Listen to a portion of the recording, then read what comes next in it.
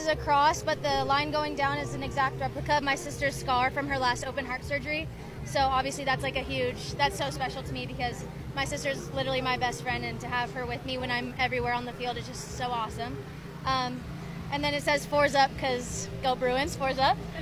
And then on the inside, "Love you more" is something my mom always says to me. Fours up again because go Bruins. And then I have a cross because I'm huge in my faith. My signature, my number, an American flag, obviously, go USA. And then in the middle, it says, "I may not see you, but I can feel you." That's a tribute to my older brother who's in heaven, Hunter.